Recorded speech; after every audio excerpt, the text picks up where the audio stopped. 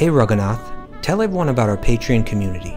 Sure, Kaustubha. The Wisdom of the Sages Patreon community is an incredible online yoga resource. If you like the type of yoga wisdom and culture we share on the show, then our Patreon community is a great next step. This is a listener-supported podcast, and any level of sponsorship will unlock a wide range of live and archived classes, talks, and even workshops.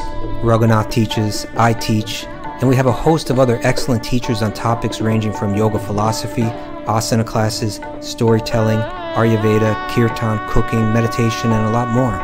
We even have an incredible online Bhakti 12-step recovery group.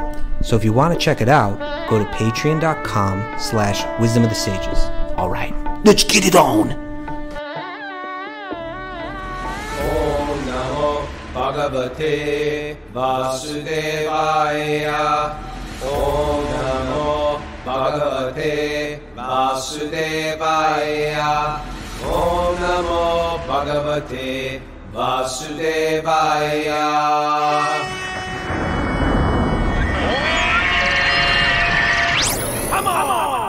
Live from Super Soul Farm, this is Wisdom of the Sages, a daily yoga podcast with your host, Raghunath, and co-host and senior educator at the Bhakti Center in New York, Kaustubha Das. Welcome to the show, and welcome to, today's Tuesday, right? Tuesday. Yeah, is this, what do you call marriage?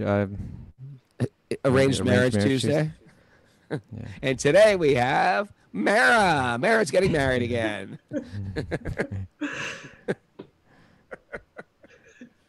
Oh, Kaustubha. We enjoyed country living upstate, and we went to Katiri's house, and it was incredible. There's a whole new thing with this Katiri here, huh? Katiri, she's got a lake. She's got a lake in her backyard. I'd love that. You know, every time I go upstate, I say, let's go to a lake, Raghunath. You're like, yeah. He really does. He always says, let's go to a lake, and I'm always like, eh. Yeah, you take it for granted when you're up there, you know? But it was nice. Right. Even Tarun, they have this thing for my kid with a cast. We thought he was going to ruin his entire summer. They've got this gigantic, I don't want to say condom, but it's like a gigantic condom. I would go over his entire leg, and it's rubber, and it sort of seals. He was tubing. Yesterday with that gigantic rubber balloon on his leg. It was great. And the thing floats. It floats, sort of. I put a life jacket on him. Okay. He's having the time of his life. How are you? I'm doing all right. How'd your fast go yesterday? You fasted? Did you do some kind of special? It's all good until we get to Katiri's house. And Oh. Yeah. Everything went really well, right, Justin?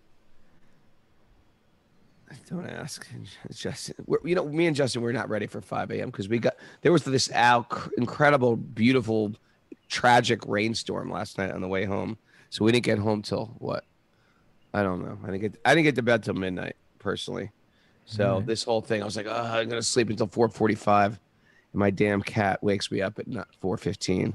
Rogu, how can you refer to your cat that way? Come on. My damn cat. Yeah. I love my cat. I'm a cat person, but. They what do you call it? They just keep weird hours, and when they want to get in the house, they let you know. Okay. All right, let's do this, Kaustubha. I got a little nectar nugget for you today. Who's it from? This is from Prabhupada. It's from a lecture in 1979. Okay. Listen to this one. Krishna is within you. He is sitting within your heart as a friend, not as an enemy. It's a nice way to put it. We've enemified God. We fear God. Yeah. What?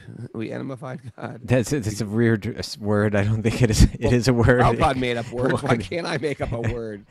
Because it sounds like enema, and it doesn't work. That one didn't work. I think that's why Justin is. I get it. I get it. He's sitting as a friend, not as an enemy. Krishna is always your friend. Suridam Sarvabhutanam. That means you are the friend. He is the friend of all living entities. Yeah. You are searching out friends to talk with, to joke with, to love. Krishna is sitting there for that purpose.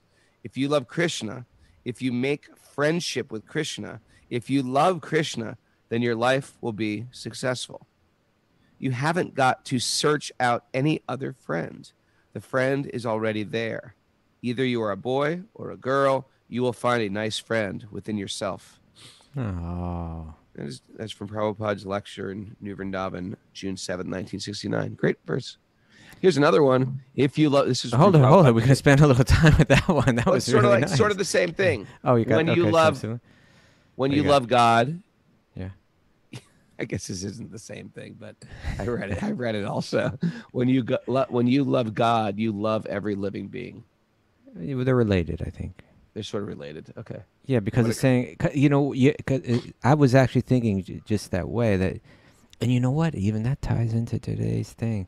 But it's kind of like everybody's out there. People are lonely. We live in a world now where, like family units aren't what they used to be. It used to be you live in a big family, like, with your aunts and uncles and cousins and all of that. You got a baby, your brother's holding the baby, passing it to your sister, passing it to your sister-in-law. You worked near like where you lived. You didn't have to like drive an hour and a half to get to work and drive an hour and a half back and then go to sleep and like, where are my friends? And then you got to create some kind of artificial circumstance to be with your But so I think people are lonely. Like there's a lot of loneliness nowadays. People, and plus the technology adds to all of that, where you just kind of get addicted to sitting in front of the technology and you don't get out there. And then you try to meet people and you got to try to meet them online. And then these Zoom people are my best friends, and they're like, I've never seen them before. That's the way it's working for us. I've never seen any one of them. But I think people they work really hard to try to find friends. That they don't always succeed. We feel some sense of loneliness. And what Prabhupada is saying here is, hey, you know what? Even if you're feeling that way, don't worry about it. There's a friend right in your heart. And it's not something that's, I don't know, it seems like, yeah, but that's so untangible or something like that. We'll never really experience. He's saying, no, have faith.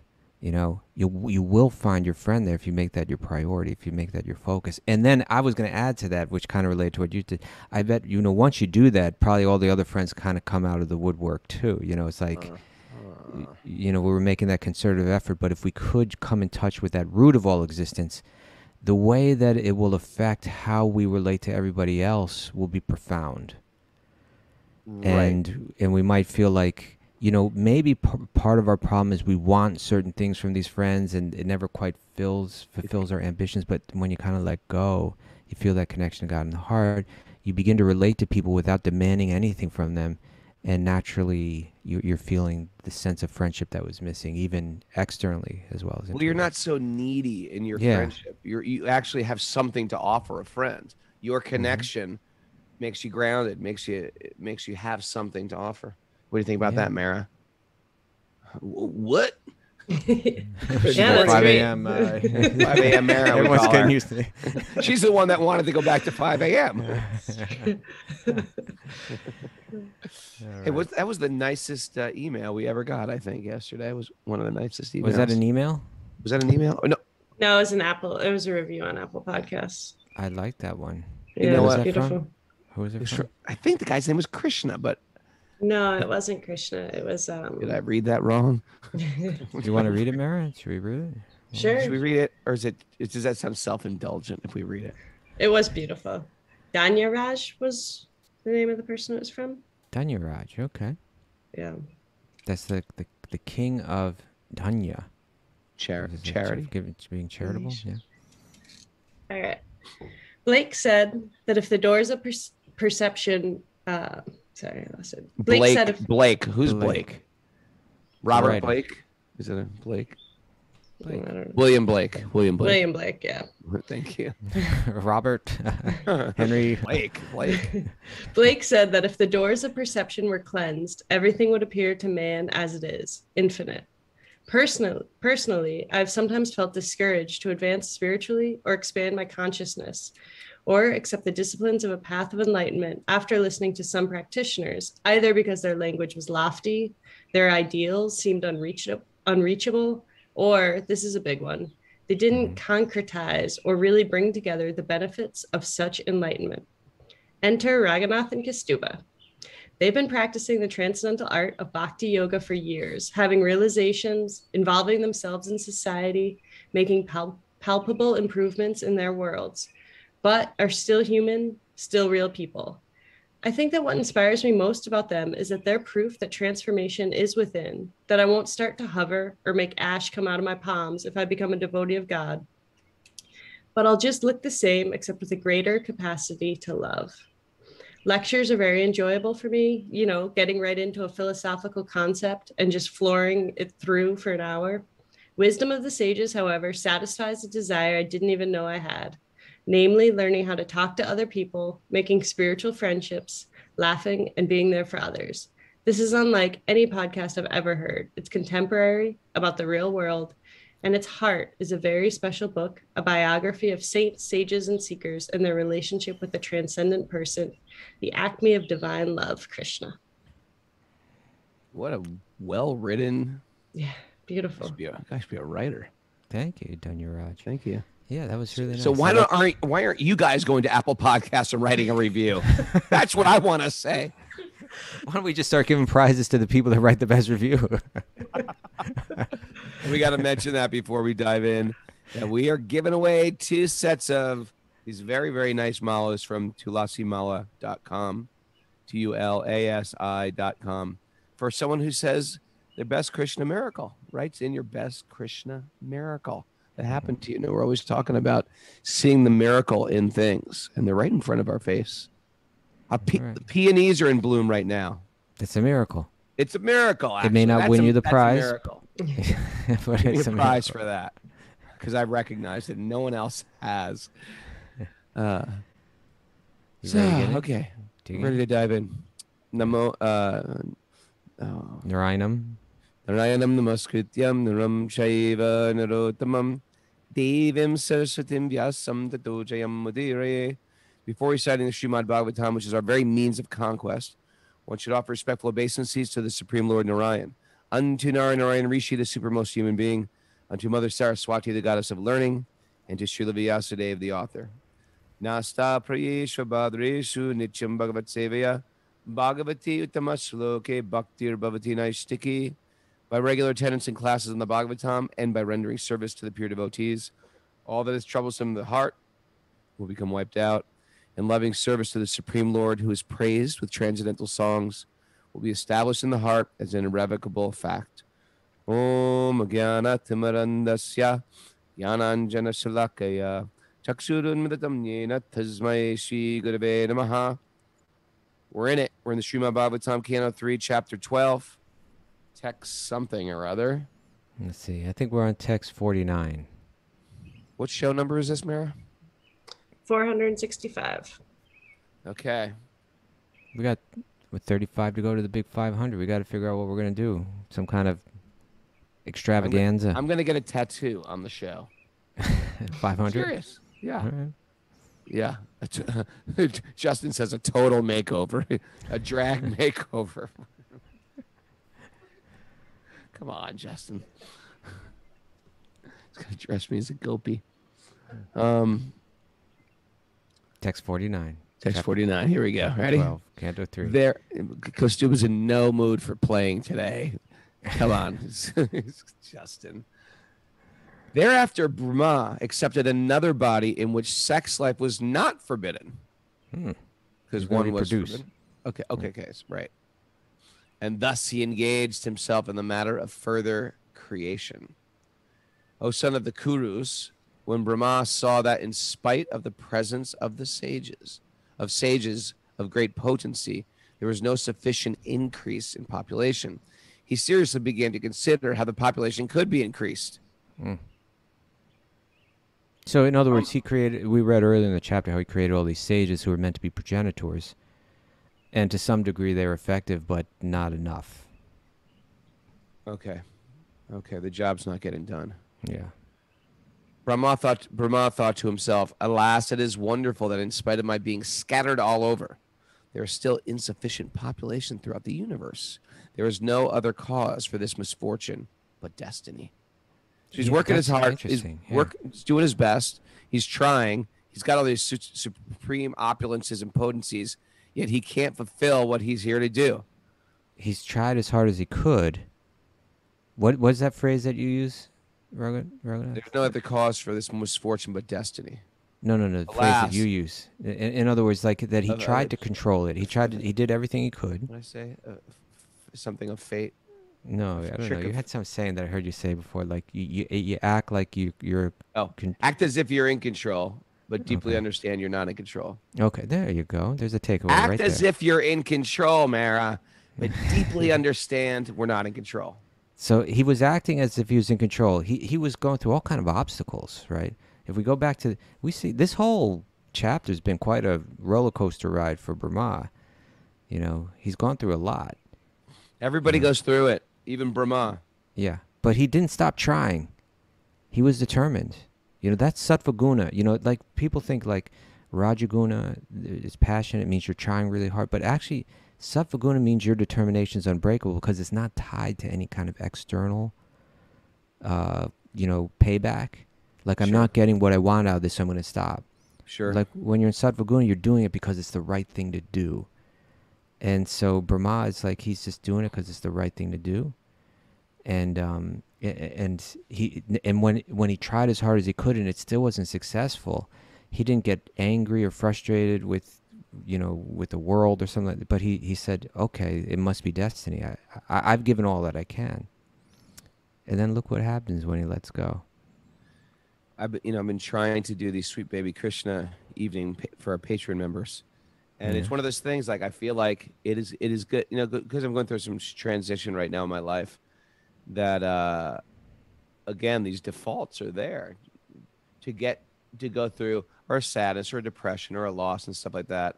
So I'm directing all that stuff towards hearing and chanting. Well, and it's been a godsend. And what's that verse you always quote? No. Yeah,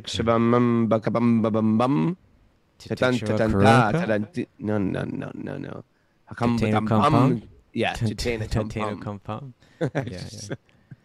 When you're going through the rough times. It's like waves, stuff like that. You know what? But if the Krishna book is there, by taking shelter, hearing about Krishna's pastimes, and you direct it there, I felt so filled with joy yesterday after that class yesterday. It really took me out of my body and out of my mind. I think that particularly when we're going through, when we reach those crossroads in life, forks in the road, sinkholes. Not necessarily sinkholes, but where you have to make where you're making a decision that's going to be like have lasting consequences. Fork. Right? Okay. Yeah, they call it a fork. You can choose this path or that path.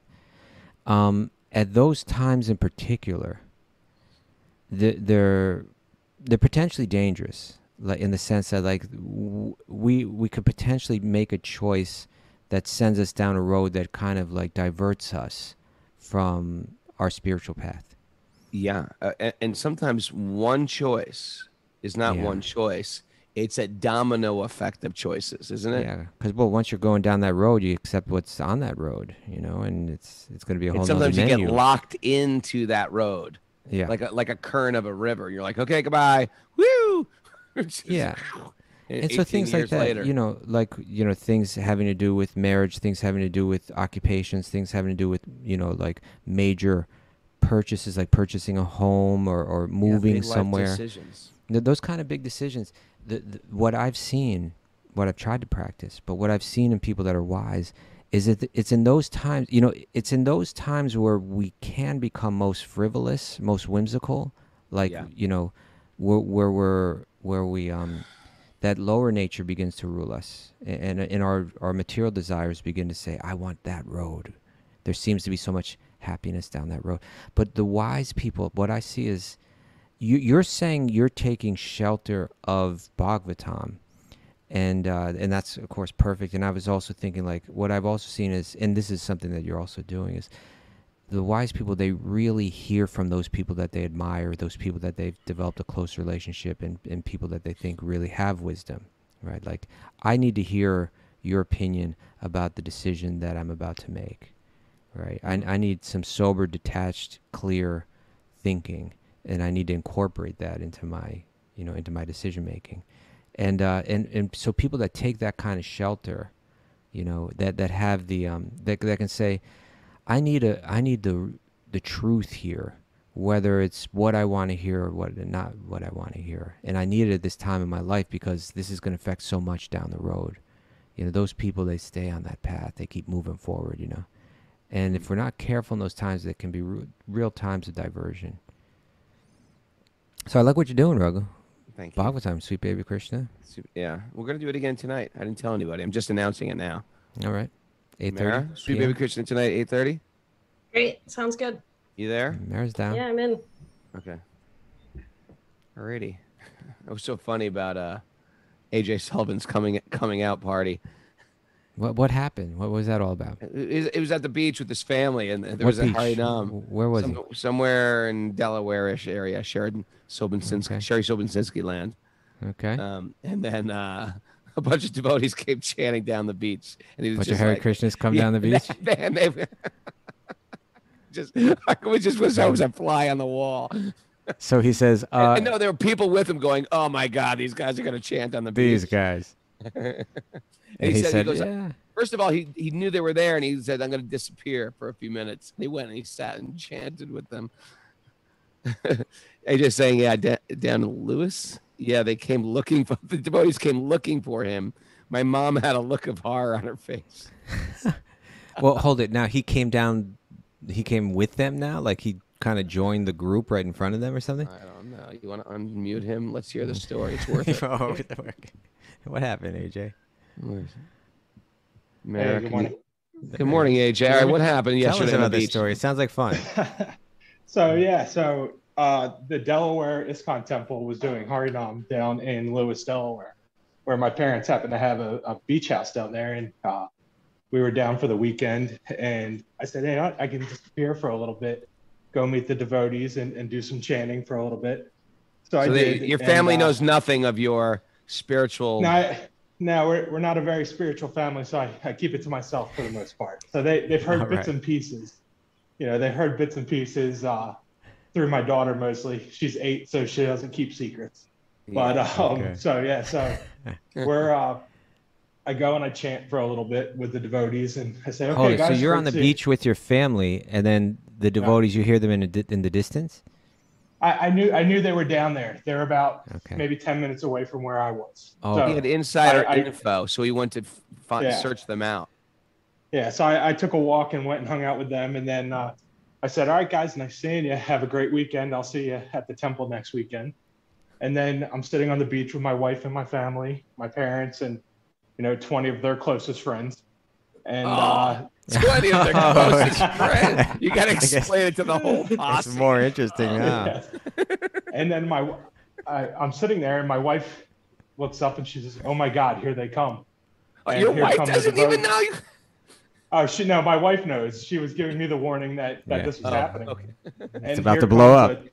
Here comes a handful of devotees with, madrungas and kartals marching down the beach, chanting the Maha Mantra, looking for me. And looking for you. Yes, my parents and these folks and their friends are kind of looking up, and they're, what in the world is going on? And they're kind of amused. They're kind of amused, like, "Oh, what is this?" And then I pop up and run over to join them and say hello. Oh, that's good. You didn't pull a Judas and deny them. I have no idea who they are. Who do you know? I couldn't dig a hole on the beach fast enough to get it. But I jumped up and ran over, and when I ran over to say hello, the look on my mom's face was it was something. It went from amusement to horror very quickly. And she comes over and she tells me afterwards, she says, "AJ, those are the Hare Krishnas." So yeah, I know, Mom. They kidnap people from airports. Okay. I said, I think you got your stories mixed up. But what I thought was fun though was one of the women in my parents' friends group.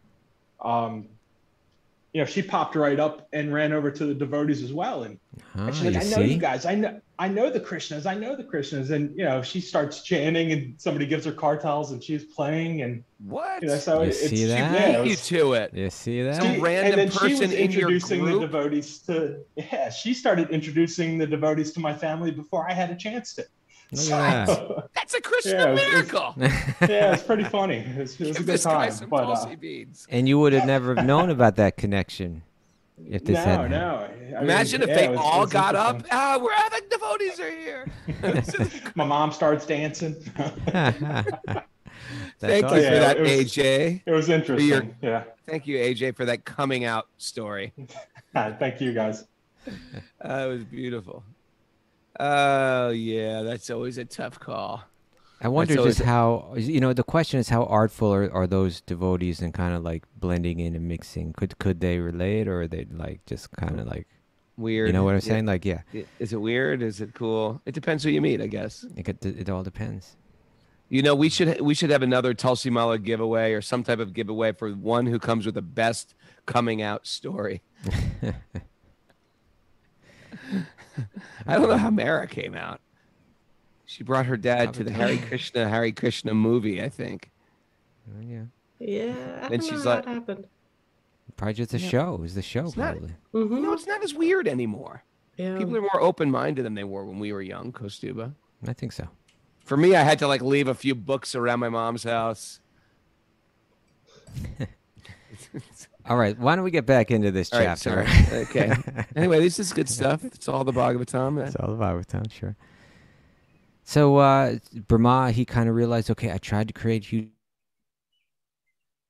So I tried that way. Then he kind of says, okay, it seems like this is destiny. Then what happens? Text 52.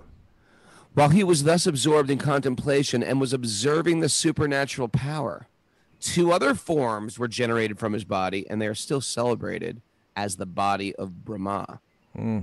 What? The 2 newly separated bodies united together in sexual relationship. Out of them, the one who had the male form became known as Manu, or as the Manu named Swayambhuva. So Manu is like a position of the original progenitor of mankind. It's actually where we get the English word man from. Manu, and his name was Swayambhuva. And the woman became known as Satarupa, the queen of the great soul, Manu. Thereafter, by sex indulgence, they gradually increased generations of populations, one after another. O son of Bharat, in due course of time, Manu begot in Satarupa 5 children, 2 sons, Priyavrata and Uttanapad, and 3 daughters, Akuti, Devahuti, and Prashuti.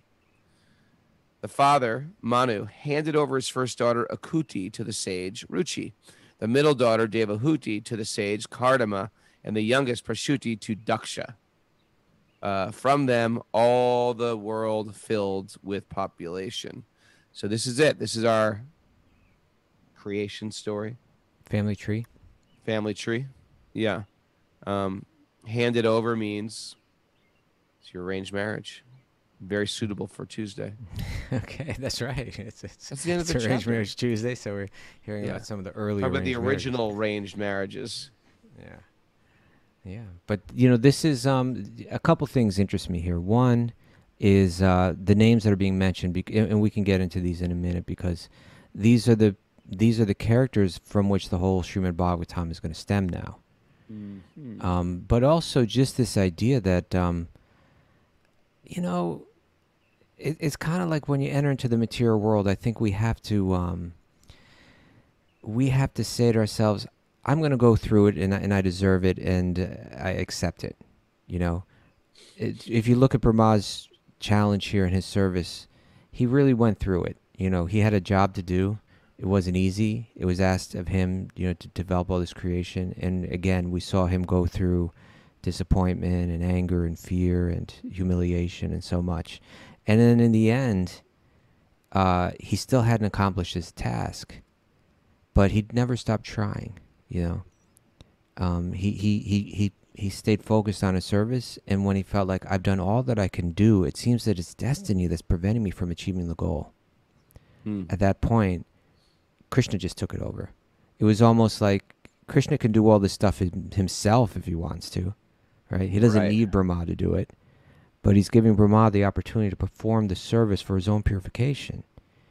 And really, that's if we look at our own role in life that way, then we won't become bitter and complain and become disappointed. It's like we do all that we can to play out our role in life. We may be successful, we may not be, but the point is that it's our path to purification to serve. So this is the Gita, right? This is Bhagavad Gita. Yeah. You're doing your duty. You have your duty in life. You show up for your duty. And you do it within certain parameters of dharma, of integrity. Mm-hmm. And ultimately you leave that result up to Krishna. It didn't work. I didn't fulfill my quota. It's not about your quota. Did you have the desire to serve Krishna today? Yes, I did. That's all. Now Krishna's pleased. Once you walk out that door, do you walk out that door in the morning, I'm here to serve Krishna today? Or do you, one, not do your duty, or two, not do it with that type of focus and meditation? Krishna doesn't care if we reach our quotas. Krishna wants to see we have the desire to serve him. Right. Because the quota, he's going to allow the quota to be met or not. He's going to allow success. If success or failure are ultimately in his hands. So therefore, you get that verse that right in the beginning, and Krishna uses it. He almost like as a definition of yoga for Arjuna. Do your duty equipoised? Well, I was thinking, yoga sta kuru karmani 248, where he says, perform your duty equipoised, O Arjuna. That's Abandoning, what he said. He says it in many ways, in many verses, but abandoning all attachment to success or failure, right? Mm-hmm. Such equanimity is called yoga, right? Now most people are fighting their battles to get a result that they're going to take for themselves. And they're considering themselves the cause of the success or the failure.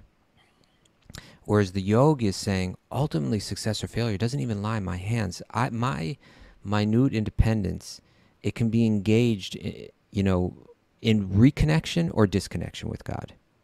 Right? I like that. I like that. You like that? Okay, Yeah. Mayor's noting that one down. That's Write that down. Right? What was it? My minute independence can be engaged in reconnection or disconnection. And so that's my choice. And ultimately, that's where my freedom lies. That's where my independence lies, in making that choice. Now, whether within the realm of this material world, I'm successful at carrying out a particular duty or not, mine is the choice to do the duty or not, to embrace the duty or not, to embrace the reconnection or not. And we tend to be attached to external things. So it's like, well, come on, I'm trying and nothing's happening. I give up. But the devotee's not like that. The yoga part means I'm doing it with detachment. I'm doing it with knowledge and detachment.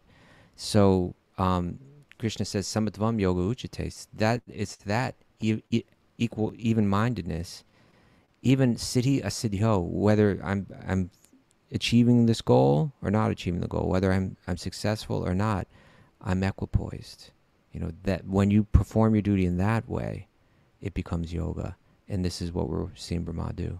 Right. And then when he finally kind of, he did all he could do, and he kind of said to himself, it seems like it's fate that no matter what I do, success won't be there. Then there's success. It disappeared.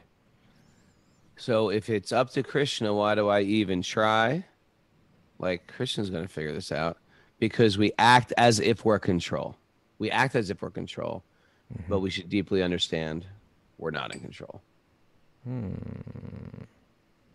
Act as if you're in control. Act as if you're in control. Meaning we don't just like say, well, let Krishna figure it out. Let Krishna raise my kids. Ma, Dad, we want lunch. Ask Krishna for lunch. But in that verse follows another very famous verse, that one, karmanya veda karaste mapale shukadachana. Do tell. You have the right to perform your prescribed duty, right? And really, the word used here is adhikara. It's translated as right, but we could also say it's like, adhikara means qualification. So it's Krishna telling Arjuna, by qualification, you should be working in this world, as opposed to abandoning the work of this world and being a yogi that wanders off to the forest. There's two ways to do yoga, and this is going to be covered, in the 3rd chapter and the 5th chapter of the Gita, that there's the way of leaving behind all one's social roles, These are paths that are very difficult, particularly for people in this age. We won't be so successful at these paths. But then there are the paths of yoga where you embrace your social roles, being a mother, being a father, your occupation, finding ways to tie this into your yoga path. So when Krishna says karmanya veda karaste, it means that for you, by your qualification is to work in this world, to take up occupations, to take up social responsibilities. But he says, but you're not entitled to the fruits of action. So you're different than the other workers. Most of the workers are working, they're being mothers and fathers or business people or this or that because they want to take something for themselves for their enjoyment. Here he's saying you're not entitled to the fruits of action. You're doing it as service. And then he says also never consider yourself the cause of the results of your activities. That's a big one. Yeah. In other words, I surrender my independence to the cause. Look what I've done.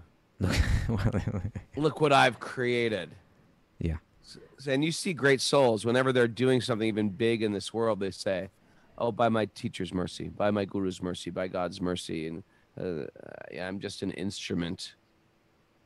Sometimes great artists say the same thing too. I didn't paint it. You know, it just felt like God was working through me. That's right. So that's the way that we want to get. How can you get to that place if you are considering yourself to be the cause of the results of your activities? You need another perspective. You need to kind of zoom out and look down on yourself as you're carrying out this work, right? And realize that my sole ability is to surrender, is to choose to reconnect, and I'll give it my all, as if I were in control. But all along knowing that the results ultimately aren't up to me.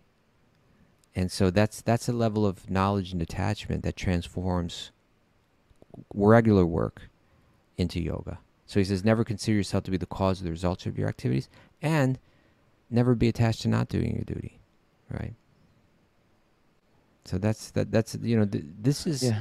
That ego is like a big hard shell. It's like a real hard shell, thick layer. Karma yoga is all about cutting through that hard shell. You know, it's actually, you know, just like with like say Ashtanga yoga, there's Patanjali's Yoga Sutras, which is like the book kind of on it. And when you get to like Jnana Yoga, you know, you have, you know, important works by Shankara and his followers that become, you know, but there's really no book for karma yoga out there. The book is the Bhagavad Gita, right? Like this is the book that really kind of explains how common work gets transformed into yoga. And it's verses like these couple that we read right here that explain that. Now we're reading in Bhagavatam how it's playing out. Those same ideas are playing out in Brahma's service. I'm going through hell here. I'm trying to create, I've got a duty to do. I'm going to do it. I understand that I'm not the cause of it. I understand that I have nothing. I'm not trying to gain something separate from God through it. I'm doing it as a service. And I'm willing to do it whether I'm successful or not. And I'm willing to go through whatever I have to go through to accomplish it. And in the end, he realizes I've done all that I can do now. And then ultimately the goal was met, and the goal was met without any. In the end, it was out without any effort on his own part. He in one sense he gets the glory. He's known as the great grandfather, right? Like he's the grandfather of like all humanity. He's respected by like all the different generations that come down. He's glorified. They turn to him for wisdom. They turn to him for guidance. So he did get that glory, but he didn't do it for that glory. And in the end, it just kind of manifested from him automatically, right? Manu and Satyarupra just kind of manifest from him, and then they create. And how they create and who they create becomes the topic of the Bhagavatam, you know, each one of these. And that's where you break out that family tree, Raghu. There's a lot of great stories that are going to come through this. I think we should make the Wisdom of the Sages family tree to understand this Bhagavatam. We could share it with people. We've shared it in the past on our Discord. Our Discord thread. Are you on the Discord thread yet, people? If you're not, our Patreon members have this whole Discord thread. It's like what is it? It's like a whole like little online community kind of thing. It's like a message board thing where people talk to each other and go crazy and share stuff, and we make announcements through it. I know Okay, Krishungi sent me, her husband made like a family tree, like a really good one. I got to go back and find that. Maybe she could send that to us again or share that on the Discord thing. But that was the end of the chapter, Raghunath. Yeah, the next one it begins this very fantastic acid trip of a story where a boar comes out of the nose. Well, that was another thing where it's like without any effort on his own, it's like, what happened? Right? Where Brahma just creates without even realizing it. You there? Are you frozen? Sorry, your face froze. Everybody's face froze in such beautiful places. Actually, it never freezes you in a good. It's not like, okay, internet, wait 1 second, I'm gonna freeze here and let me smile. It's always like ah. Yeah, I'm sorry. So the appearance of Lord Varaha. So we have two things. We could start the new chapter. I could put you on the hot seat and begin to quiz you about Priyavrata, Uttanapadu, Kuti, Prashuti, and Devahuti. Don't do that. Don't do that. There's so much good stuff though there. You don't put me on the hot seat for it though. Just talk about it. Okay, should we discuss it? Yeah, let's talk. You Okay. start. So there are two sons, and these are important. For people that aren't familiar with the Bhagavatam, I guess, for people that are familiar with the Bhagavatam, it's going to be like, oh, whoa, I see. The whole thing is tied together. There's like a skeleton, that is running through this whole Bhagavatam. And it's kind of being laid out right here at the beginning, So Lord Brahma is born on the lotus from Lord Vishnu. From his body comes Svayambhuva Manu and Shatarupa. And they have 5 kids. These kids are going to populate the world, and so many of their kids are going to become really important figures. Some of them are going to become incarnations of Lord Vishnu himself, right? Through their down the line. And some of them will become most important devotees. How can this just a few people populate everybody? There must have been some progenitors coming from different universes, planets. If we're really going to say this is real, then we got it, or else we're all they were from different planets. What are you talking about? They weren't from this planet. But it seems like you need more. You know what I mean? It seems like you need. That's your material That's your material calculation. Doesn't it seem like it's a big incestual mess? Well, you see, not like incestual. What's the word? Ancestral? Not ancestral. I guess incestual. I guess that's Mara? Yes. Incestuous. Incestuous. Incestuous. Incest. Well, it's I combined ancestral with incest. But we'll look at it this way. Take Daksha, right? Yeah. We're going to hear as we come down this line from Uttanapad, right? Who's one of the sons of Svayambhuva. He gets married. He has 2 daughters. One of them is Suniti, whose son is Dhruva. That line keeps coming down through Dhruva. Eventually gets to King Vena, who's just like the worst king of all time. And the Brahmins take him out, right? Remember that story, Raghunath? Yeah, that's a great story. With mantra, they just take him out, right? They assassinate him. Don't mess with the Brahmins. Yesterday we spoke of the Brahmins. They're the most powerful because they're the most attached. But they're also mystics. And we're going to get to the story. And they did all they could to try to get him going on the right path, but he was just so off. They just couldn't take any more. And then with high pitched sounds, they just took him out.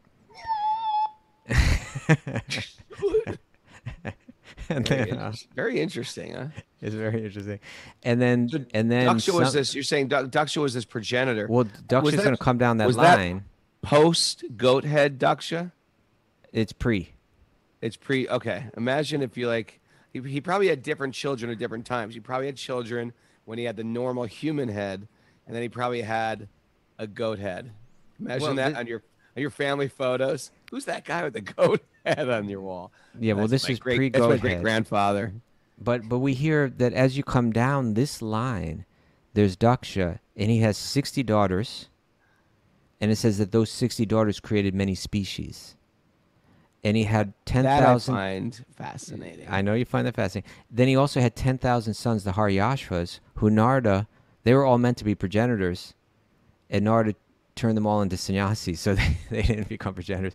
Then he has 10,000 more, the Savalashvas, And the same thing happened. But you can see that Daksha was capable of creating, not just like a few kids, but like he was empowered to create thousands. Okay, if someone's new to the show and you said someone has 10,000 kids and then 10,000 more, if someone's new to the show, here's what they're going to say, Kaustubha. Yeah. What? Yeah, Wait well, a so second. what? Did I miss? I didn't get that memo. What? No. How do you? This is. Don't you understand? Why are you taking this so literally? This is the problem with you religionists. You take everything literal. Aren't these stories meant to just give some type of feeling or some idea, some lesson? Or some lesson? Why be a literalist? This is where religion goes wrong. You take these things literally. You complicate things. We're supposed to like imitate this or something. Come on, 10,000 kids. Can't we just be adults here? Yeah. Because in your experience, answer? well, let's. Because in my experience, no one gives 10,000 kids. You have 7 kids, you have 9 kids, you have 14 kids, and then that's, come on. And how vast is your experience? Like, it's pretty vast. I'm like 55 years old this year. Is it? Yeah. I met a lot of families, a lot of moms. Yeah. Your experience is actually so tiny it's practically inconceivable. I mean, it's just like so completely small, insignificant, that you have no idea how even within this, even on this planet, there are things that people know that you don't know about, like how species recreate. Jellyfish. How do jellyfish recreate? I don't even know. I gotta ask one of my kids. They know here, stuff like this. Here we see what on Earth. Maybe someone from our chat board can help us. What species on Earth gives birth to the largest number of? Oh, Mara, offspring? that's the Mara. Mara, fact check that one, please. Yeah. What gives the most? I bet it'll be really interesting, and then we'll see that even here on Earth, there are certain species that give like many, maybe not 10,000, but let's like see if somebody gets it on the board before. Mara. Reptiles.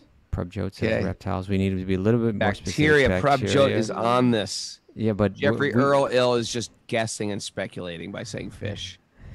Everybody. Rabbits? No way. Rabbits can't be up there with with fish. Frogs and fish, they give like a whole jelly balls. Seahorses? Like chia seeds. Seahorses. Yeah, seahorses have about 300 million eggs over the course of one spawning season. One seahorse? 2,000 babies. It seems like the whole world would be taken over by seahorses. Yeah. Yeah, it can be as many as 100, as few as 150, or as many as 2,000. In one spawning. Yeah. Jimmy James says spiders, but I think he's a pizza guy. What does he know? Okay, well, let's just work with the seahorse. Ticks can make 10,000 according to Prabjot. Ticks. Oh, we need to fact check that one. 10,000. No, I think that's true. That's why I have the guinea fowl. So there's your 10,000. So if a tick can do it, why can't Daksha, who's like the son of Lord Brahma, right? Like, there you go. That's what I wanted. Boom, I just wanted to defeated. Okay. I wanted to be defeated by you. Right. We got to defeat those doubts, because my nature is to doubt everything. I think, oh, that's too fantastic. Now I'm going to stop my spiritual path because these guys, right? Yeah. Maya, illusion, will use any good reason for me to get off my spiritual path. There you go. This makes sense. This makes sense. This makes sense. 10,000 offspring. Forget it. This is crazy. Right. You know what's crazy? I don't want to control my senses. That's what's crazy. That's the real crazy thing. Right, because you keep suffering because of it, right? I keep suffering because of it. But I think that the Bhagavatam is going to ask us to expand our mind, to expand our imagination, and really what that requires is humility, right? To say, hey, my tiny little sphere of experience is just that. It's tiny. It's not massive. It's incredibly tiny. And it's going to give us different ways to like say, hey, here's another perspective. Here's a broader perspective. But I think, the ability to expand one's imagination like that, you mentioned that people might say when you start to take these things literally, that's where religion goes wrong. And my response to that is that's not where religion goes wrong. Religion goes wrong where we start to judge everyone else rather than transform ourselves. Right? Ooh, me likey.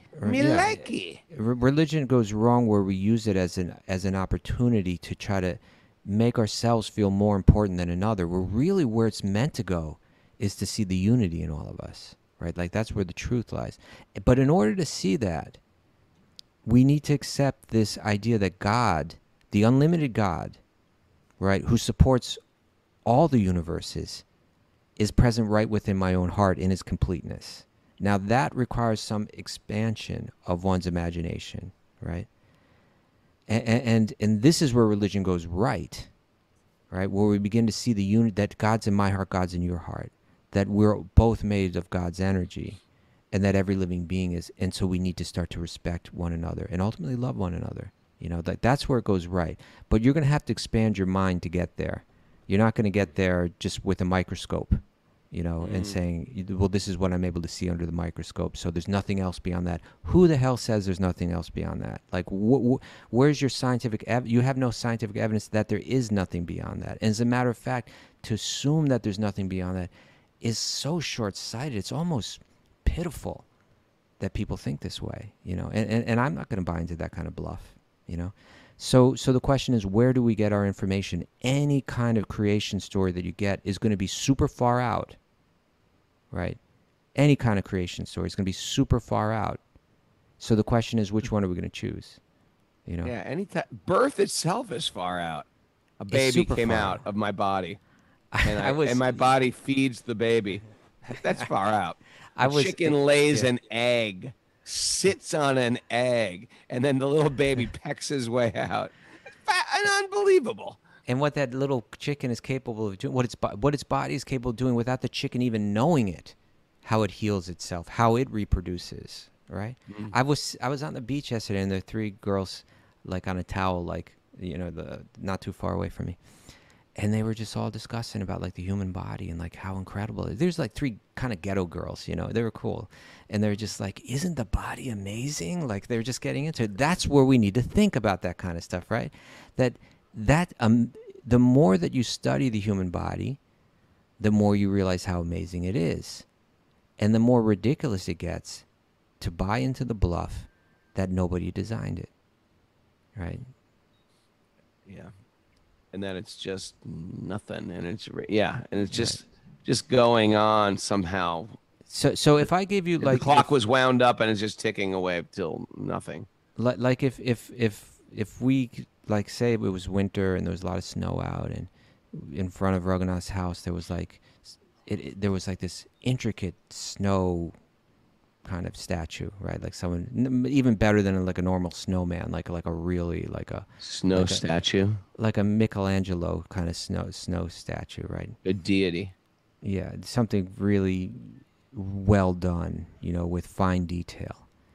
And if someone, and then we needed, well, okay, we woke up in the morning and there it is. How did it get there? You know, and then you know, what's the creation story? How did it come about? And if someone said, well, the snow just fell that way, right? And, you know, if enough snow falls, sooner or later, it's just going to fall just like that, right?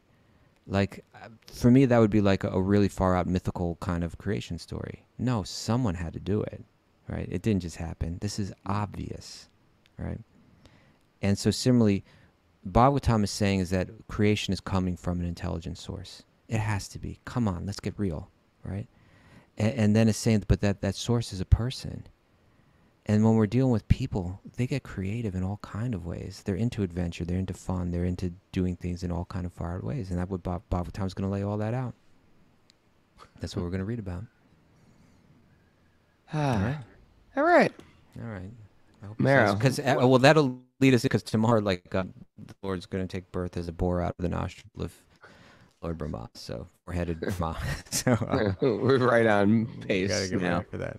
Mary, we got some good takeaways for today. We do. What can I bring into my course of my day from today's class? Act as if you're in control, but deeply understand you aren't in control. We're not the controller. Krishna wants to see if we have the desire to serve him. Yeah. AJ Sullivan's There's No Hiding from the Hari Nam. Good one. They're going to find you in front of your parents. Remember, or even, how about this for AJ's things? Like there's undercover devotees all over the place. Like that woman that was right there, right? Yeah. Or there's devotees right amongst us that we don't even know. Amongst us. Maybe in your family. Remember the divine for a steady mind. Okay. Find the friend within. I like that. Yeah. What was the other one? I said one, then I said no to 10. Oh, I have that one. Sorry, my minute independence can be engaged in disconnection or reconnection. Reconnection, that's a good one. Yeah. That's a good one. Religion is unity, not judgment, Saleli G says. Oh, yeah. Yeah. That's where it goes right. Yeah. Okay. Path to purification is to serve, David Fleischer. Mm-hmm. I don't even remember us talking about that, but yes. Maybe that's just But we like it. How about seahorses spawn 10,000 babies? I think that was ticks. No, Seahorses, 2,000. 2,000. You see? That's where mythology develops right there, Raghunath. You just threw out a wrong no number. one even said, but at that rate, it's like it seems like everything should be a seahorse or a tick. These ticks are gonna kill us. Sunfish. Hey, is today the day that's like the men's group and the ladies group on the same day? Is that Yeah, Tuesday? that's right. There's a Bhakti recovery group. The men are at 11 a.m. and the women's group is at 2 p.m. I wonder what the women are talking about over there, Raghunath. Talking about the men. Yeah. Oh, the men doing their thing in their men's group. Just kidding. Thanks, everybody, for joining us. Remember, you got a good Krishna miracle, you email it to Mara. We all want to hear it. We're going to have our big Krishna miracle reading party next Friday. Write Mara at wisdomofthesages108 at gmail.com. Wisdomofthesages108 at gmail.com. And also, if you have questions for Questions Days, you can do that. Thanks to that person, Dunya Raj, who wrote that nice comment. It really helps our ratings in the podcast community if you write a comment. So go to Apple Podcasts right now. If you haven't done this, this is your first way you can render some service today. Go to Apple Podcasts. Go to our podcast and give it a review, a 5-star review, and and share your story, share your coming out story or your coming to story. We all want to hear it. Oh, thanks. Yeah, we did it. 5 a.m. We're back. We're back. I don't think we picked up everybody that we lost, but they'll be back. Shiva.